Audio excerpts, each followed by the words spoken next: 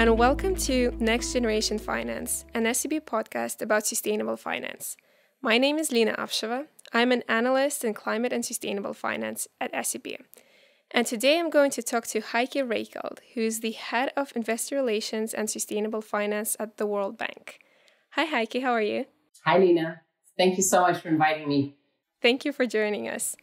So we'll be talking about how the World Bank, also known as the International Bank for Reconstruction and Development, addresses sustainable finance. And we'll look into how it raises funds, what types of projects it invests in, and what kinds of financial instruments it uses to do so, and other details about the World Bank's work.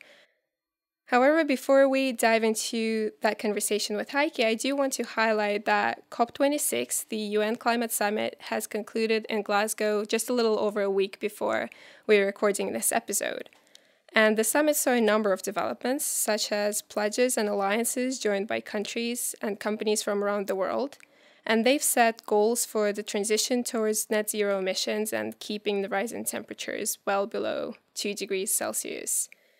Among other things, we saw the Glasgow Financial Alliance for Net Zero, joined by over 140 financial institutions. We also saw a number of pledges, such as the pledge for reducing methane emissions by 30% by 2030, and others for ending deforestation and phasing out coal power and other fossil fuels, just to name a few.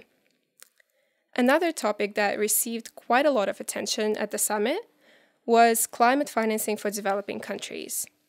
In particular, we heard a lot of statements by country representatives from poor, quote-unquote, countries, especially island states and countries in the so-called Global South, who were talking about how much they need support when it comes to climate adaptation and mitigation, and especially financial support. And all this in the light of the fact that they are oftentimes a lot more susceptible to the negative impacts of climate change. So here's where I want to ask a question to you, Heike. The World Bank being the largest financier of climate finance for developing countries, why is this topic so important? Thanks for that question, Lina. And thanks again for inviting me to this podcast. I think it's a really good opportunity to learn from others in this space. We're all in one way or another trying to contribute to a more sustainable future. So sharing knowledge and experiences is super important. So to your question about why climate finance is so important to the World Bank, we're an international development organization, and we raise funds in the capital markets and use those funds for projects in developing countries and emerging market countries to help them achieve their development goals. And the World Bank's goals are to eradicate extreme poverty and boost shared prosperity. That last goal addresses income inequality. And if we don't address climate change, we can't achieve those goals. So when we speak to investors in our bonds, we emphasize that emerging market countries and investments in emerging market countries are important for everyone, and not just those people living in emerging market or developing countries. So we live on one planet, and focusing on investments that help reduce greenhouse gas emissions in developed countries is critical. But we also have to make sure that investment flows continue to emerging and developing countries to support their efforts to reduce greenhouse gas emissions, while they still can achieve their development goals, such as reducing poverty and improving access to education and healthcare. If we don't, the climate will get worse for everyone. And we'll have hundreds of millions of more climate refugees, more poverty, more inequality. The effects of climate change really doesn't recognize borders. Now I do want to move on to talking specifically about the World Bank and the work that you do. And the reason why I want to do it is because I believe pretty much everyone knows the name World Bank, but I don't think everyone knows exactly how you work. So I was hoping that you would tell us a little bit more about that. So what is World Bank, and also what is your mandate? Okay, thanks. So I mentioned a little bit already, but basically the World Bank is an international development bank. We're owned by 189 countries And our mandate is to reduce extreme poverty and boost shared prosperity. And that second goal addresses inequality. So those are what's referred to as the twin goals of the World Bank. And our owners are also our clients. So the World Bank is officially called International Bank for Reconstruction and Development, as you said earlier. And we provide financing to middle-income countries to help them achieve their development goals. And we do that by financing projects in sectors such as education, health, sustainable transportation, but also renewable energy or energy efficiency, and projects that help build resilience, which is the topic today. But one thing that I would like to mention is that climate is included in all of the World Bank's activities because it's such a big problem. There is another member of the World Bank group that focuses on poorer countries and provides grants and zero interest loans to the poorest countries. And that organization is called IDA, the International Development Association. And IDA has been around for over 60 years, but only recently started accessing the capital markets. And IDA and World Bank, or IBRD, have many similarities. But for this podcast, I'm going to focus on IBRD. And IBRD has been in the markets issuing bonds for 75 years now. You know, when I hear reconstruction and development, I think social, right? But you did say that climate change or climate change thinking is like a thread that goes through all of your work as well. So I was wondering if you could elaborate on that and explain how you do that. So as you say, the World Bank has a social mandate. So our goals are social goals, but climate change affects people. And if we don't tackle climate change, we can't achieve our goals. It's completely woven into and integrated into our mandate. And that's why, as I said, all of our projects, in one way or another, we consider climate, whether it's just assessing the projects for climate risks, or in the case of IBRD, 95% of the projects have so-called climate co-benefits, which means that there are certain pieces of the projects that are financing something related to either climate mitigation, so reducing the effects of climate change, or something that helps build resilience. And if you add up the climate co-benefits, about a third of all the financing is for climate components in our projects. So the goals are, climate is just woven throughout everything that World Bank does. And I think a question that naturally arises here is, what is your business model for delivering on this mandate, and how do you raise these funds? The World Bank has a AAA credit rating, and we issue bonds in the capital markets to raise financing for our projects, as I said. And those bonds are sold through intermediaries, including SEB. And the investors that buy our bonds or that provide us with financing are looking for safe and liquid investments, so investments that are easily tradable, and they look for them in different currencies. So that's why investors are attracted to our bonds from a financial perspective. But in addition to that, they also like the fact that the World Bank is sort of like a platform for sustainable finance. So the funds that we raise, we use for projects that serve a social purpose. And if you think of who the investors are, they include official sector investors such as central banks, but mostly private sector investors like bank treasuries or asset managers or pension funds, and corporations as well. Individuals also buy our bonds, but usually they invest in our bonds through their mutual funds. So we raise funds in the market and we use them to invest in sustainable development projects in our member countries. And as I said earlier, IBRD focuses on middle income countries. So these are countries with income levels above a certain per capita income level. But actually, half of the world's poor live in middle income countries. And we work with governments in these countries. So we support them to achieve their goals. And those goals could include something like increasing jobs, reducing pollution, providing more access to healthcare, to education, access to clean energy, and so forth. So many things. I don't even know where to go to first after this. I'm so curious, but I do want to ask, you said sustainable development, and I noticed that all of your bonds are called sustainable development bonds. So I'm curious, what does that mean? It basically means that all of the funds we raise in the capital markets support sustainable development. And in sustainable bond market terms, it means that proceeds support a mix of green and social projects.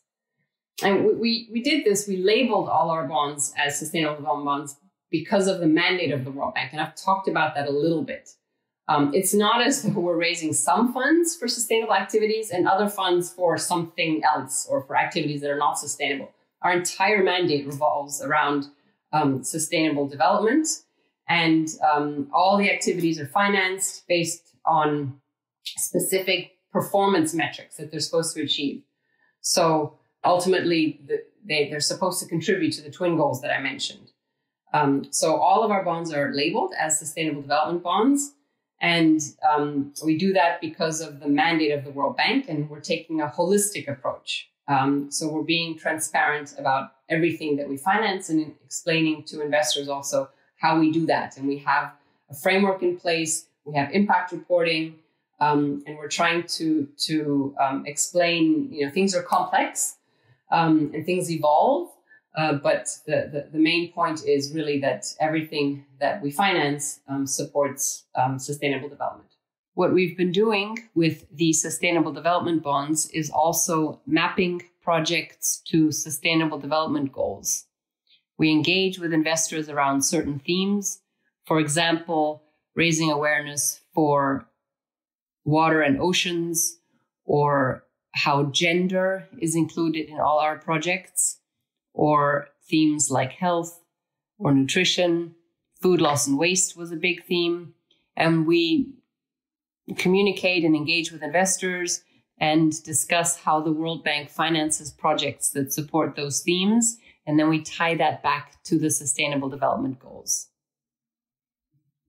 And in one of our earlier episodes of the podcast, I talked to Christopher Flensborg about the history of the sustainable finance market and, of course, the first ever green bond, which was issued by the World Bank in 2008. And you were also there when it happened and also played a significant role in that transaction, which I can say kickstarted the sustainable finance market, especially for bonds.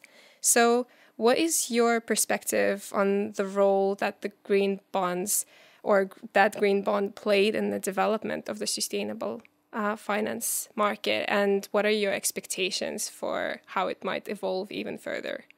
Yeah, we've worked together for over a decade, actually almost 15 years now, and so much has changed in the market. And, really, green bonds played such a massive role in the transformation of capital markets. Before green bonds, there was very little focus on what bond proceeds were being used for. And the questions that we got from investors really revolved around the credit and the terms of the bonds. But, as I said, that's completely changed. And as I said earlier, organizations like the World Bank already had sort of purpose and the processes in place for sustainable finance. All projects are financed for intentional impact. We have strict environmental and social safeguards. And extensive project documentation. And all of that's financed through bonds. So that's really what sustainable finance is about. But green bonds helped catalyze this development in the market that focused more on transparency and purpose. And they helped introduce ESG considerations and impact to mainstream investments through a very simple process. So, it started with Scandinavian investors, Swedish investors, interested in a product that helped them support the fight against climate change and do that through a very simple, plain vanilla tradable product. And it has, really changed the markets. Investors are now asking much more questions about how proceeds are being used, and issuers are providing more information. There's actually a whole industry now that supports this transparency. And also, I mean, we talked about sustainable development bonds. The market is moving beyond this narrow focus on green. It's not just about supporting renewable energy or energy efficiency, or even, adaptation and resilience that we talked about earlier, that's becoming, at the forefront of tackling climate change. There's recognition that green projects should not only include green targets. So the UK recently issued a green bond, and in their reporting to investors, they also include social targets. Our project, because we have a social mandate, we're reporting to investors about green targets, but also the social targets. So green projects also have a social angle. Yeah, but anyway, green bonds really helped kickstart this focus on transparency, purpose, and there's this evolution on going beyond green. But speaking of projects, I was wondering if you could provide us with some real-life examples of the types of projects that the World Bank invests in, and maybe even projects in different parts of the world. I'll pick some examples that also help show how climate and social projects are connected. The most obvious link, I guess, would be pollution. High-emitting countries are grappling with pollution, air pollution, but also waste in their major cities, and that has health effects. So I could give an example. We're working with some large cities in Northern Africa, where we're financing projects that help reduce greenhouse gas emissions. So renewable energy projects that reduces pollution and has positive health effects. And in the same countries, with the pandemic, for many projects, we shifted the focus to things like providing equipment like PPE equipment and masks, but also at the same time making sure that there were projects in place that helped manage the waste from healthcare services. Those types of products have to be properly disposed of. There's other projects, like in Eastern Europe, we're supporting energy efficiency. We're working to make public buildings more energy efficient. We're training teachers. These are education projects to provide online learning during the pandemic. And we're doing that in different countries. There's different ways of doing that. And in some countries where students don't have access to computers or other electronic devices, we've been working to reach students through radio or TV programs to make sure that they can continue learning. So maybe just mentioning some projects in Latin America. There are some projects where we try to provide access to basic healthcare services to hundreds of thousands of people through projects that have mobile health units that try to reach people in rural areas. Anyway, those are just some examples. We have hundreds more. And for investors, we summarize the projects and the impacts in our impact report and in our investor presentation that's online.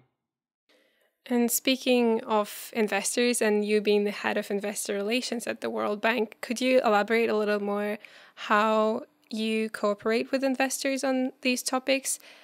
Do you do anything in addition to, the standard reporting and the communications? Yes, definitely. So we actually like to have direct contact with investors. We like a dialogue. I mentioned earlier that the conversation has completely changed. And this was really catalyzed through green bonds and this focus on ESG. So let me just give an example. We recently launched an initiative to highlight to investors and explain to them the World Bank's Climate Change Action Plan and how we're integrating climate in all our projects. And we had almost 100, like 80 or more than 80 individual investor calls to explain this approach of integrating climate in all our projects. And, I had a dialogue with investors. They're all thinking about integrating ESG, or maybe it's self-selecting. The ones that approached us are all thinking about integrating ESG. And we're interested in hearing how we're approaching this. and also that it's a journey, it's an evolution. We also did workshops. They were virtual, and we did a net roadshow, and then we speak at conferences. So there's many ways that we can reach investors. But I think what we really like is this direct interaction, and we're just an email away, and can quickly get on the phone or do a virtual call, Teams or WebEx or Zoom. So there's many ways to connect with investors in addition to the reporting that I mentioned. And what kind of questions do you usually get from investors? Oh, it's very different. There are some investors that are really just starting out and thinking about how to approach this for their portfolios. And there's other investors that ask very specific questions like, how do you calculate the greenhouse gas emissions in your projects? So there's a broad range. And I think that the questions are getting more specific. And it also helps us. We learn from these discussions with investors, and it helps us figure out what to include in our reporting as well. How do you measure the emissions in your projects, by the way? I think that's a very good question. I would be curious to hear an answer to that as well. Yeah, it's an interesting question. We have experts who do that. And in our climate change action plan, we explain that. There's a lot of work that goes into calculating, how the reductions are compared to a baseline for that country. And if you look at many of our projects, some of them reduce, over 1 million tons of greenhouse gas emissions per year based on the baseline.